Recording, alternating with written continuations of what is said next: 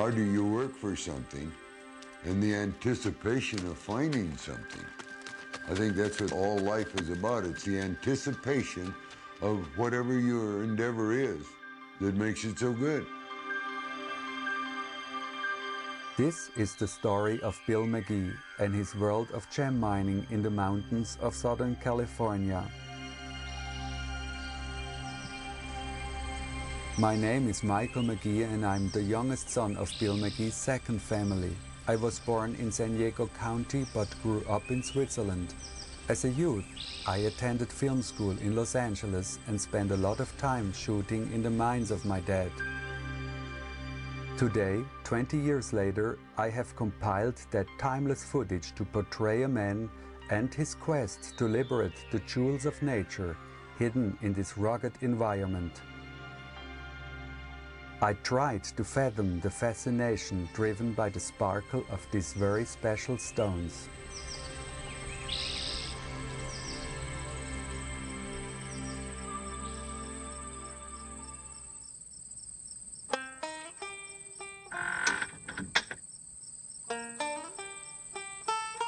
Everyone seems to be most happy in the area they grew up. So in my case, I grew up here in these beautiful mountains, and in my opinion, they're gorgeous. And my one thought was to come back and acquire a piece of land up here and build me a home and retire up here, because this is the area I love so much.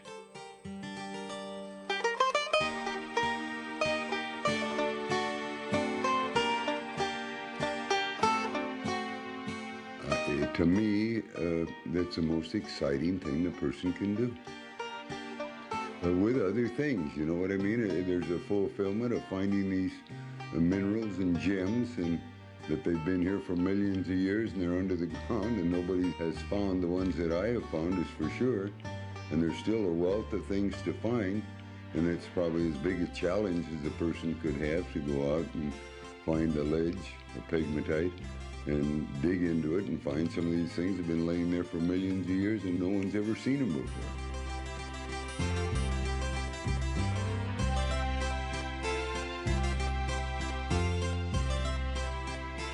As time goes on, things that we find are becoming less and less and less, because all the easy things have been found.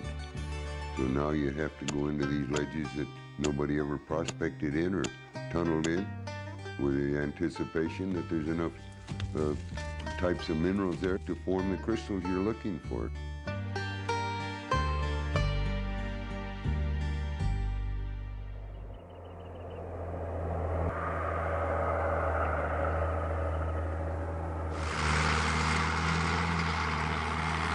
There's no gem mine that's ever easy to get to. They're always on the roughest side of the mountain or on the highest point or in the deepest part of the canyon.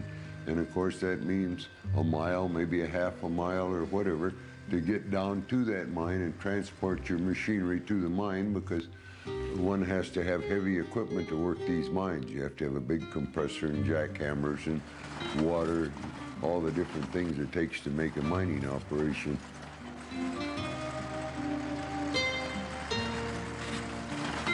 Pegmatites are probably the most fascinating mining in the world. There's only about 2% of all the land in the world, in the whole world, that produces gems, 2%. And fortunately, here in San Diego County, it's one of the areas that have gems. And if they were easy to find, why, they wouldn't be worth anything. People would want pieces of granite. It's a nice way to be retired, you know, and be able to do these things and still have enough good health that you can still get out and climb around the hills and still drive a tractor and run a backhoe and still have time to do other things too, you know. It's all part of living.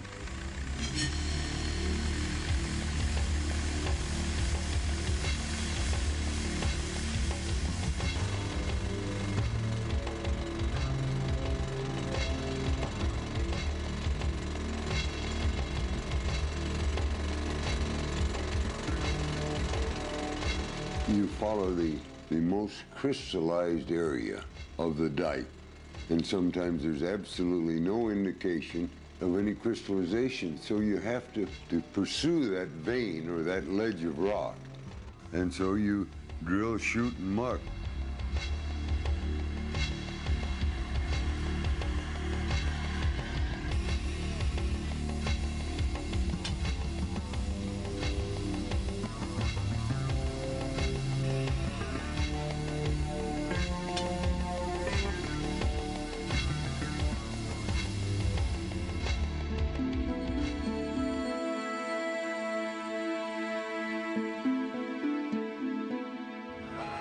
We use primacord and detonate it with safety fuse.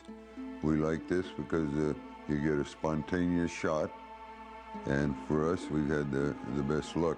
With this particular method, to date, I haven't had a failure. Once in a while, you get a bad cap, and you wait a couple hours to make sure you don't have any hang fires in your safety fuse, and then you go down and put a new cap in and a new piece of fuse, and then you're in business.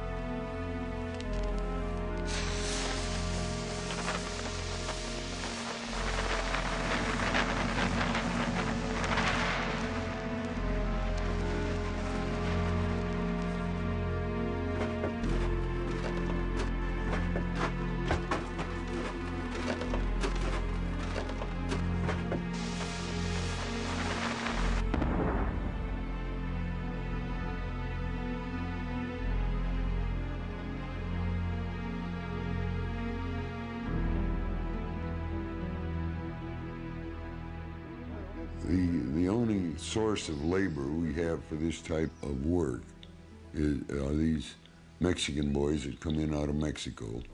They're great to work with. You teach them, and they're happy, and they're just congenial people to work with. And they become like part of your family because of the constant association, closeness of working in a tunnel together, and each one knows their job.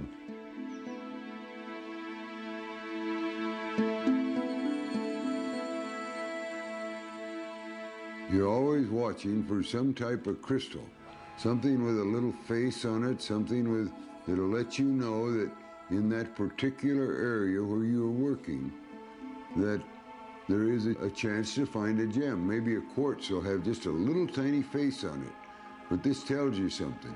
This says, look, in a little further, I'm going to be more complete. And then if you find a little lithia or a little of this pink clay or a little of this red clay, these are all signs to tell you that you may be or may not be approaching a gem pot.